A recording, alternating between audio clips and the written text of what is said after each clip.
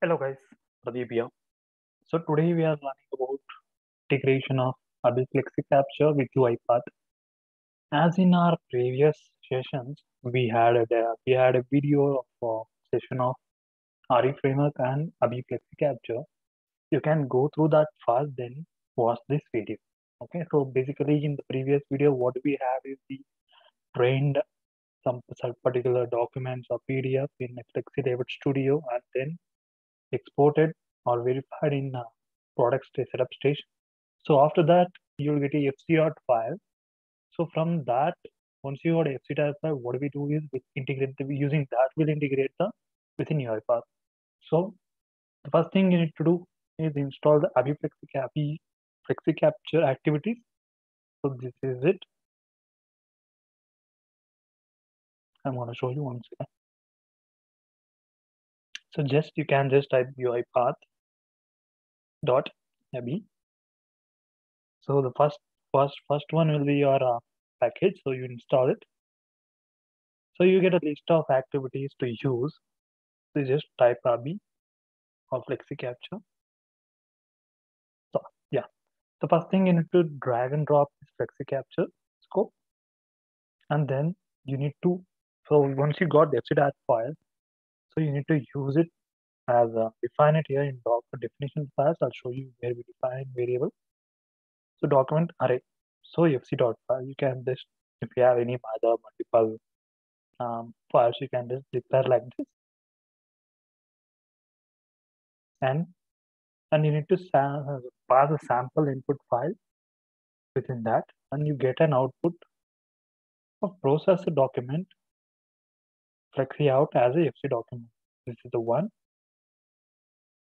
And you can use, so once you declare, you can see in our previous videos, we have created a blocks. Blocks is nothing but where we declare, it's nothing but variable in a Flexicapture. So we have declared something like invoice in Flexicapture. So we are passing a flexi document of this, output of this to here, flexi out, and passing the name. We are literally checking the name and giving the name and getting the output of the field. So here is the result output. We are getting an invoice data type and as a FC field. I'm sorry for that. And yeah, once we got that, we are getting the output as invoice here, and invoice as FC field. You can see the variable type. If you want to see the output of that, you can just declare invoice.value.toString. So I'm using the same for another field to extract, which is that date. And you can also export all these documents from extracted fields to Excel or CSV or XAML or JSON. If you can for that you have to use the export document. So you can see the document is flexi out, which is the output of process document activity. So I'm just passing it here, and the name is equal to our trial, and the path where you need to download or Excel, whatever the format you are choosing here, it will be downloaded there. Created there. So you can choose a CSV, XML, Excel as a JSON. So what I'm doing, I'm selecting that and giving the name of the trial, document, entire project, and the path which I'm defining.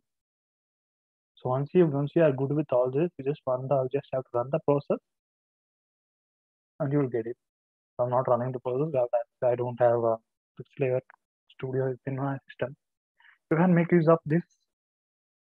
You can make use of this XAML file. I'll be uploading in my share drive. You can make use of this. So that's it, guys.